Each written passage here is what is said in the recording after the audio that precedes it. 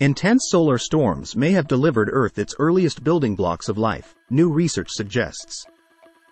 Life on Earth could have been sparked by enormous superflares from a hyperactive young sun, a new study suggests.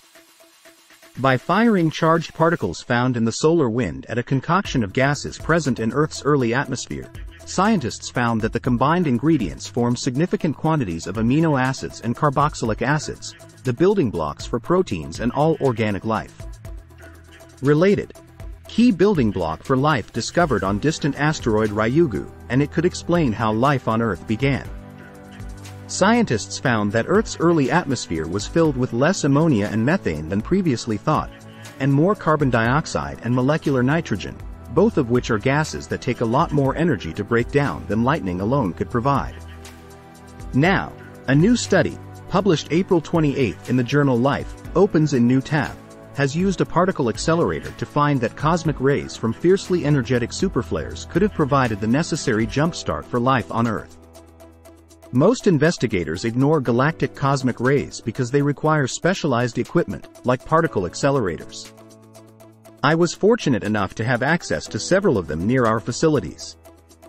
Stars generate powerful magnetic fields, created through the flow of electrical charges in the molten plasma that runs along and beneath their surfaces.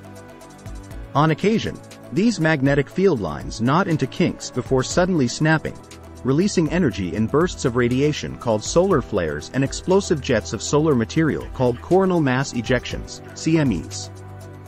When this solar material, primarily consisting of electrons, protons and alpha particles, smashes into Earth's magnetic field, it triggers a geomagnetic storm, agitating molecules in our atmosphere to create colorful auroras known as the Northern Lights. The largest solar storm in recent history was the 1859 Carrington event, which released roughly as much energy as 10 billion 1-megaton atomic bombs. But even this event is dwarfed by the power of a superflare, which could be anywhere from hundreds to thousands of times more energetic. Superflares of this kind typically only erupt once every 100 years or so, but that may not have always been the case.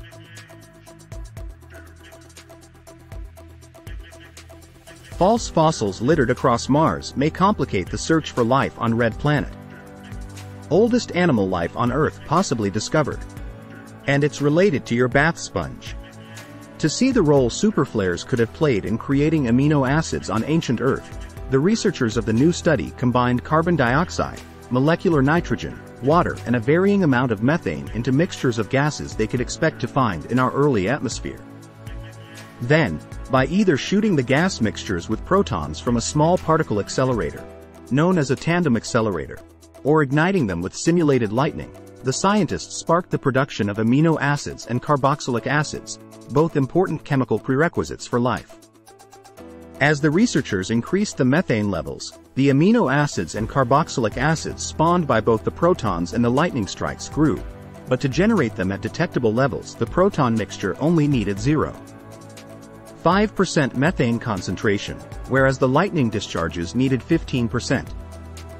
And even at 15% methane, the production rate of the amino acids by lightning is 1,000,000 times less than by protons. During cold conditions you never have lightning, and early Earth was under a pretty faint sun.